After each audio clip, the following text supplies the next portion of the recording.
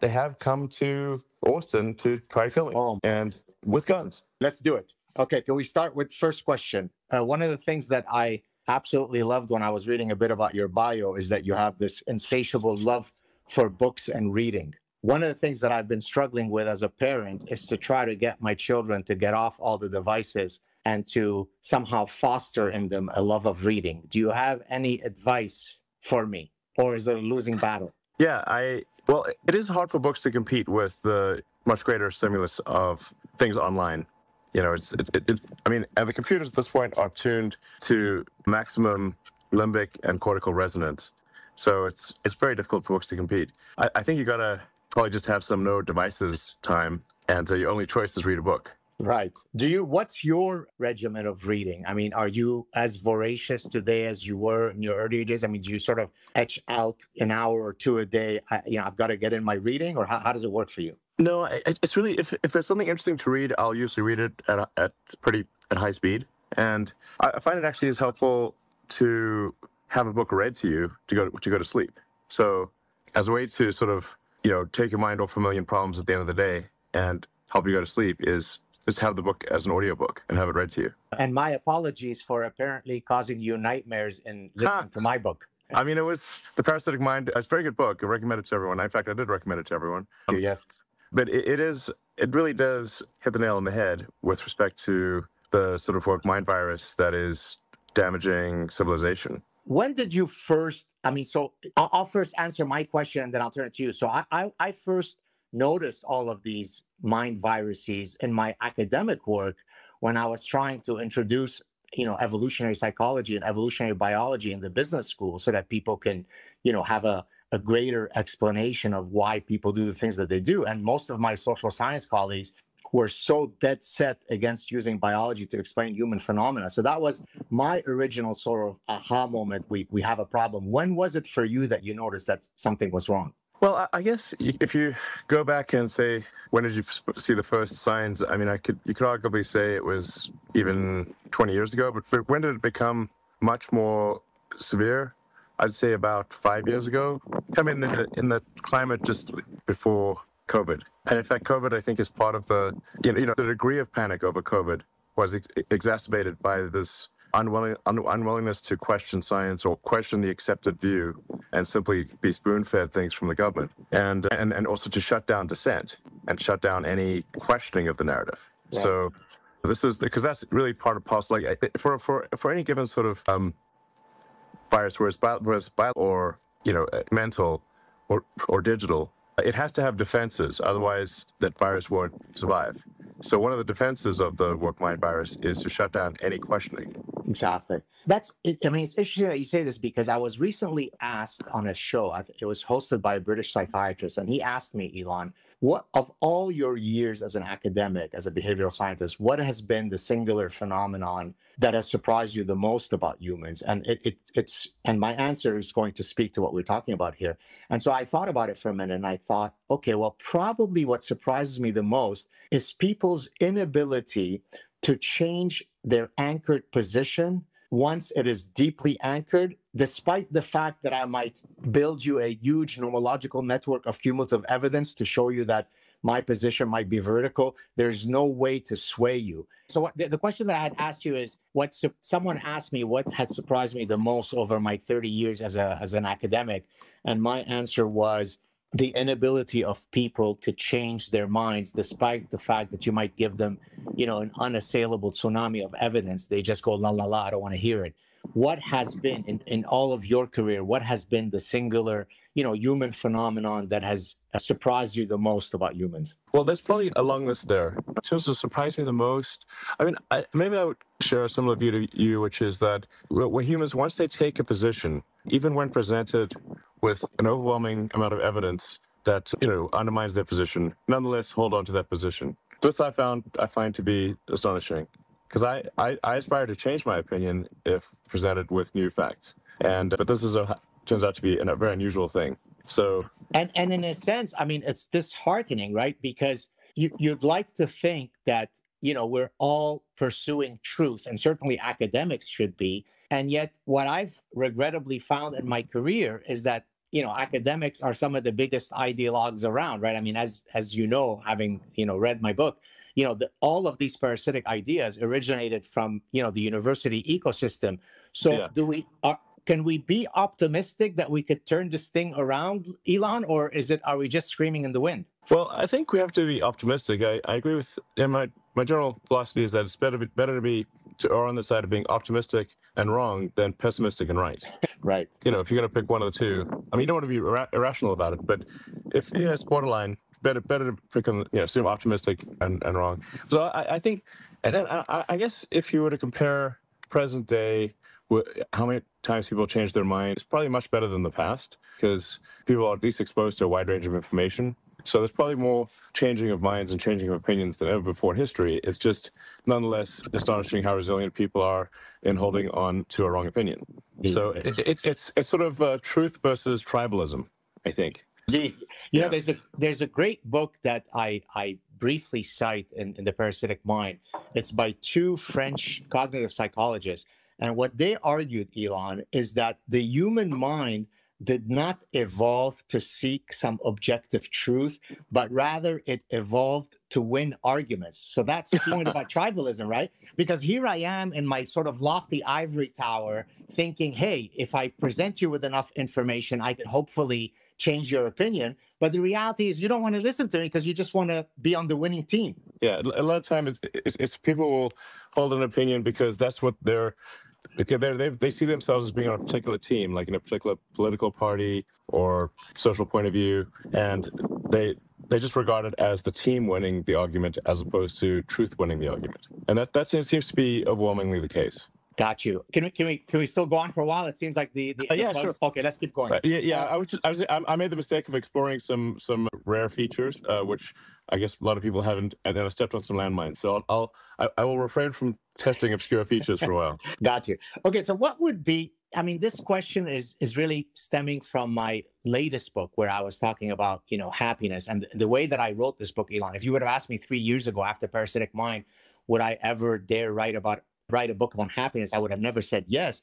But a lot of people kept writing to me saying, hey, what's your secret? You always seem to be playful and joking around and, effervescent and so on. What's your secret to life? And so I decided to write a book. And in the book, I basically, I'm talking about what are some of the grand goals that shape, when I wake up in the morning and rub my hands together in gleeful anticipation of the day, there are certain things that shape my day to day. What would it be for you? What is it that makes Elon Musk wake up, rub his hands, and say, "Oh boy, I'm excited to be alive"?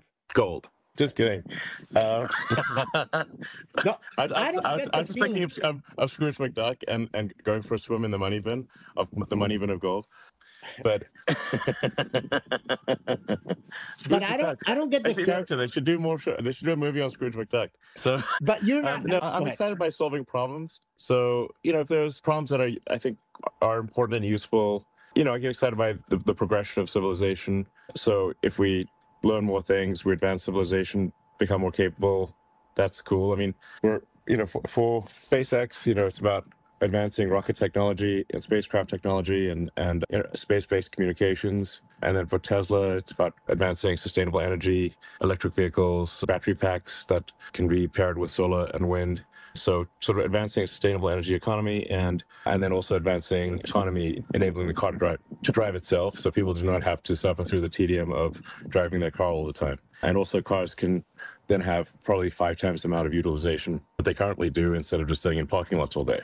And then there's Neuralink, which is somewhat esoteric, but long-term trying to improve the data rate between humans and machines so you can better achieve a symbiosis. And in the short term, help people who have brain or spine injuries. And then Boring Company is digging tunnels to alleviate traffic.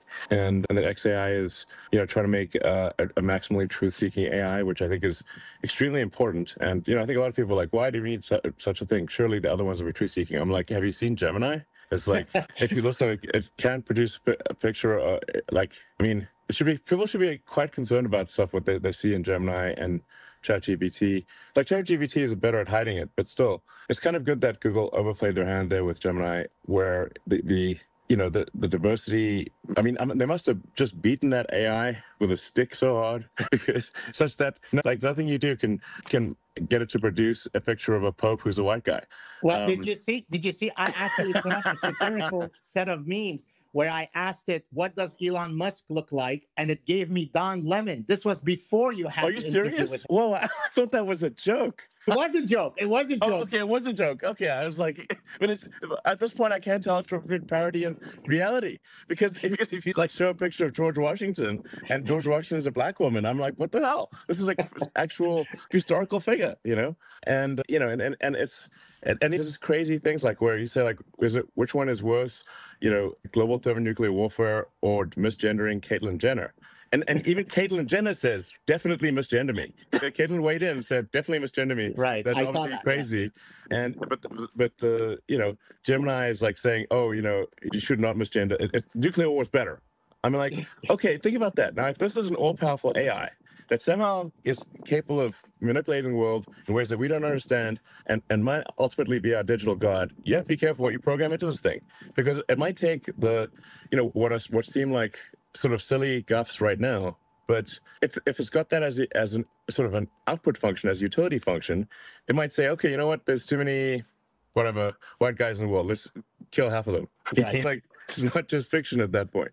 And basically it's going to be leading to some pretty dangerous and bizarre outcomes. And it could actually, like, if it's been taught like that misgendering is worse than nuclear war, it may decide that to avoid misgendering it should start a nuclear war. Like the surefire way to stop any future misgendering is to kill all humans. Right. Exactly. Problem solved. No more misgendering. So you listed all of these incredible initiatives that you've done.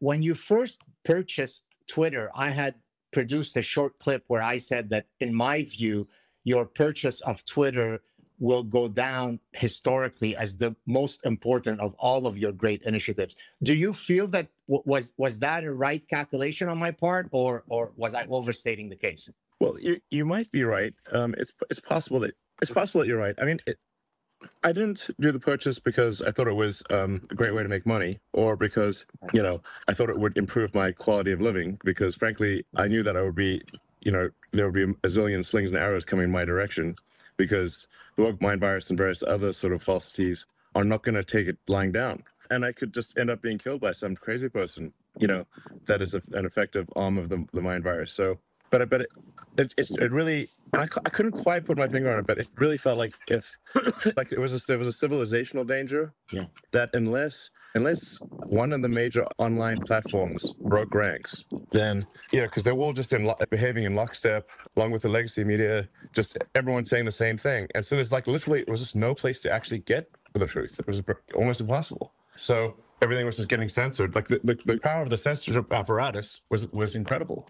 Oh, don't I know it? I mean, I always had to. I mean, I'm not someone who really walks on eggshells, but I knew that there were certain things that would get me banned. So, for example, at one point, I don't know if you know Matt. Do you know Matt Ridley? Do you know who that is? I don't think so, but possibly I may have met him, but I don't know. Matt Ridley is a popular who is also, he was in the House of Lords in England, and he's an evolutionary biologist by training. And at one point, he came out with a book with a co-author about two years ago, where he was arguing for the lab leak theory for COVID. And his people had reached out to me and said, hey, Matt would love to come on your show and chat about this. And so I responded, and I almost felt ashamed that I was saying this. I said, look, I'm always happy to speak to anyone. I hardly shy away from conversations. But you should know that the minute that we actually put up the chat on YouTube, not only is it going to be taken down, probably my channel is going to be deleted. And so, practically speaking, there was no point in us having that conversation. Until today, I feel horrible at the fact that I actually had to go through that calculus. Taking over X no longer causes me to have to make those kinds of machinations. Are you there? Oh, we've lost Elon. Okay. Are you back, Elon? Yeah, sorry. Certainly helpful as a means. You can hear me now, I assume. Oh, yeah, I hear you. Okay, great. No, sorry, I was just walking around the house, and I think it dropped the connection for some reason. But this is definitely a reminder that if a connection has dropped, the moment someone rejoins, it should rejoin in the prior status unless they were exited by the host. Right, yeah. Unless the host kicked them out, they should re-enter in the same status as before. So in addition to us having a fun conversation, you're getting some technological benefits out of this. That's correct. I win. So yes, I got to try to do, two birds with one stone, or three birds with one stone. Basically get the whole flock. All right. Should we do a few more questions, and then Sure. hopefully you iron out the kinks, and then we could have a round two whenever you think it's ready, hopefully in the near future? Yeah, sounds good.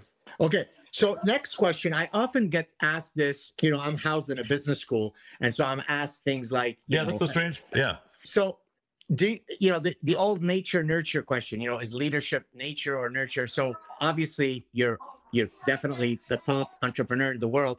Do you think much of your entrepreneurial bent is nature or nurture, or how would you answer such a question?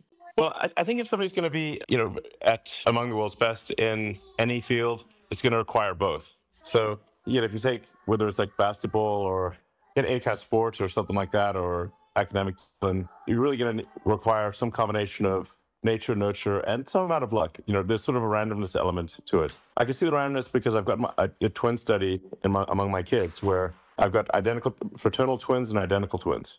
Right. And even among the identical twins, which really had obviously the same genetics and the same upbringing, they were living in the same room literally, and yet they have diverged in interesting ways.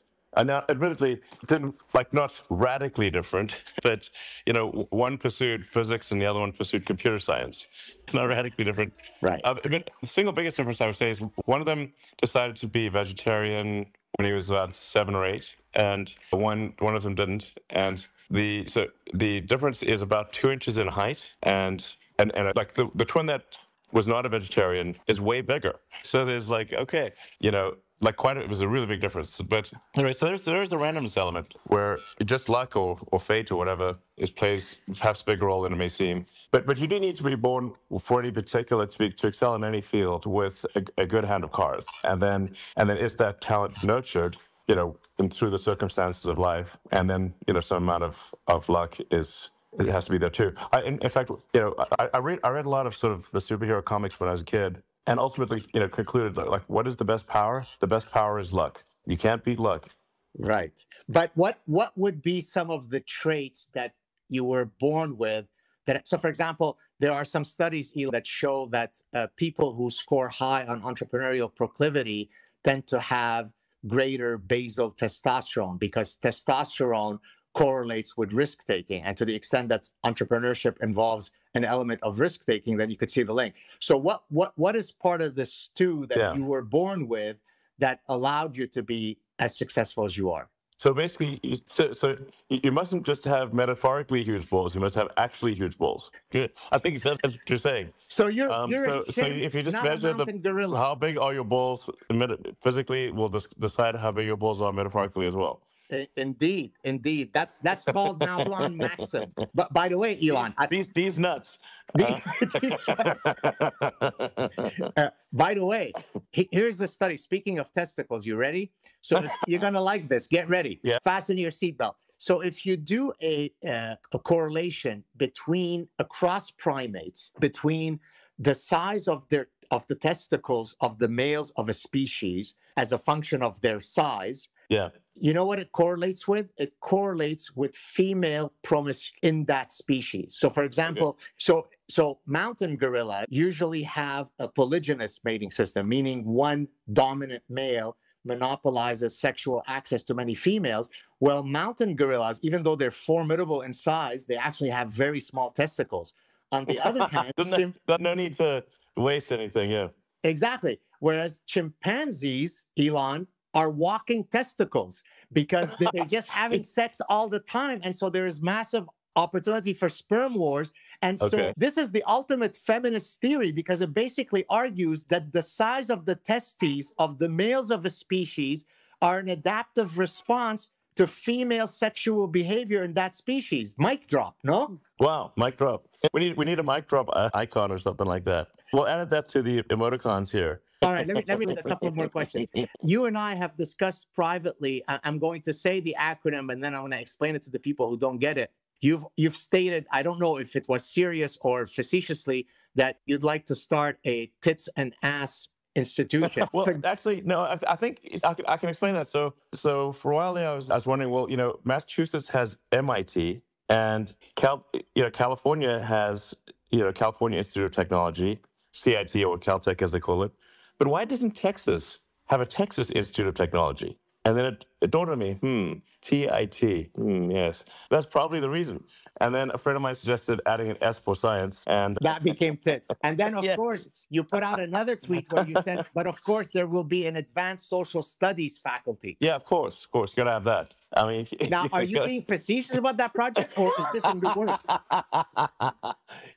Well, I do believe in making jokes come true, because the Boring Company was initially just a joke. Where I said I was going to start a company to dig holes. That's going to be like the Boring Company, like Boeing, but just like the Boeing Company, but the Boring Company. And its product will be nothing, a hole. Like, can you look at our product? Our product is the absence of something. Well, that's like the Seinfeld episode where he's pitching a pilot, and the whole point of the show is nothing. So it's the exact same thing. Yeah. Okay, so let me ask you this. One last question. This comes from the latest book on happiness. I argue in the book that the research overwhelmingly demonstrates that the correlation between money and happiness only applies up to an inflection point. So once your basic necessities are met, I think the old study was 75,000. Now we need to increase 75,000 because of Biden's inflation. But do you subscribe to that? So, I mean, Elon Musk, the richest man in the world, is not necessarily happier because he can outbuy me by $200 billion. No, definitely not.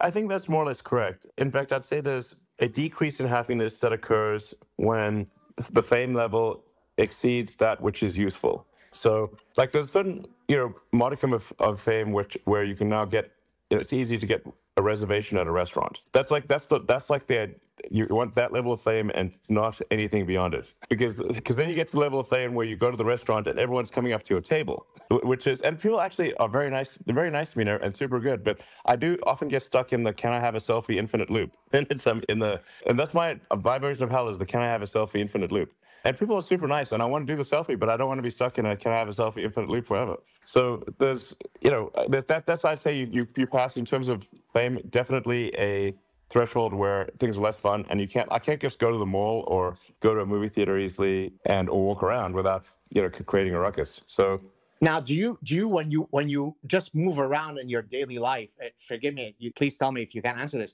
Do you have to have security around, or is it just that? Yeah. Oh, you do, eh? Well, so here's the thing that happens, which is it's very rare for me to get actually death threats or anything. But I'd say in the last, related to actually, like, no one's ever said, "Well, I've got this terrible beef against you and I'm going to kill you because of the following well thought out ideas." but I have had two cases in the last 6 months where of two people who are just unfortunately just very mentally ill. Not subtle. It's not subtle. It's like, and they have come to Austin to try to kill me, and with guns. So, but like I said, in both cases, that there's no one guy thought I'd put a chip in his head, like a Neuralink chip or something, and I'm like, which I think you got to consider the logic of that. Well, the chip's obviously not working. If I was putting a chip in to control him, it's clearly not working. So. Or would he like an upgrade? It's maybe a software update or something. So, so one guy, they're basically just extreme schizophrenic. And another guy, he's actually reasonably okay when he's on his meds, but he stopped taking his meds, and then it's just total detachment from reality, So yeah. So these are paranoid schizophrenics? Yeah. Like hardcore, like not. Not slightly. Are you, since you mentioned Austin, are you any regrets of having moved out of beautiful California to Austin, or are you every day happy that you've made that decision? Austin's a great city, and it's a boomtown. It's probably the biggest boomtown in America since LA in the 70s, and a ton of interesting people keep moving here. So I have a lot of friends that have moved here from New York and California and other parts of the world. And so it's really, I think it has all the pros and cons of boomtown, so it's a lot of energy, but there's a shortage of houses and resources because lots of people are moving here. So overall, I feel very, very good about Austin. And like I said, there's more interesting people moving here every day. But I think there's obviously a lot to be said for California, but I do feel like California is unfortunately going to go through this phase where the Golden State is going to cook the golden geese. Right. So it's sort of not enough to simply make the eggs. They're gonna they're cooking the geese. And you don't want to be there while the geese cooking is happening. Yeah. So I think at some point there will be somewhat of a pushback, but really the state kind of has to encounter financial difficulties before that happens. And there's with this hopefully at some point a reduction in the extreme amount of regulation, the extreme amount of litigation, and the extreme amount of taxation, which are both over the top. And all three of those are over the top in California. So it's. I think if you think about it as a state, you do want to maximize the number of golden eggs that get laid, and you don't want to cook the geese. So I think California's, many countries go through that phase, and California as a state is going to go through that phase. So my preference is not to be there while the geese cooking is happening, but I do visit a lot, and it's a beautiful state with a lot of potential, and I think ultimately, once the geese cooking is done, and there's hopefully some reforms done in California, then I potentially consider being like dual state at that point. Gotcha. Beautiful. Listen, I don't want to. I want to be mindful of your time. I could keep you here for another 5 hours. What a delight to speak to you. Thank you so much, and thank you for all of your public support. Although I must say, as soon as I started seeing all of the lovely tweets that you would put out, I told my wife, watch now the number of haters that are going to come my way, because Elon is showing me love. And boy, was I right? Because people can't stand the fact that Elon Musk is, granting his imprimatur. So on the one hand, it's been a blessing, but on the other hand, I've actually received death threats because of all of the, the high profile new friends that I have. So thank you so much for your newfound friendship. Well, you're welcome. One thing I was going to say is that the probability of receiving a death threat is proportionate to the number of people who've heard your name. Right. Like a first order approximation, even if you've done really nothing controversial, is that, like a sort of a homicidal maniac is going to, or an aspiring homicidal maniac, and the vast majority are simply threats and nothing more. But an aspiring homicidal maniac is going to target you proportionate to the number of times they hear your name. So now in my case, they've all heard my name. So the more that you hear your name, unfortunately, that's how it goes. No, I hear you. It's a good first order approximation. Yeah, but I loved. I mean, a few. I don't know. I think it was a week or two ago where you just sent me a DM out of the blue saying, and I was cracking up. And I'm just going to mention it. I hope you don't mind. You said something like, "How is it that you're surviving in Canada amidst the infestation of woke mind viruses?" And I thought, my God, what a cool life I lead that I can just receive out of the blue such a DM from Elon. So thank you for your concern. Well, I mean, is it crazy there, or as I replied to you in the email, Elon. So not only is it full of the woke stuff, because of Trudeau and so on, but Quebec has a singular problem, that is that it's more socialist than the rest of Canada, right? So, forgetting about the woke stuff, Quebec really believes in the ethos that we should all be equal. So, for example, in the universities, you have the unions that are ensuring that we all get paid roughly the same, because God forbid that one person might be more productive than another. So there are all sorts of, institutionalized reasons why, my philosophy of life doesn't fit with Quebec. I mean, there are many elements of Quebec that I love. I'll always be grateful to the fact that we were able to escape the Lebanese Civil War and be accepted in Quebec. But if there is a way that I can join the renaissance of Austin, I'm on that flight tomorrow. So let's keep our fingers crossed. All right, sounds good. Yeah. All right, well, it's a pleasure. You too. Thank you so much, Elon. And I'll be in touch to hopefully do it again when you can have the video thing set up. All Thank you. Bye.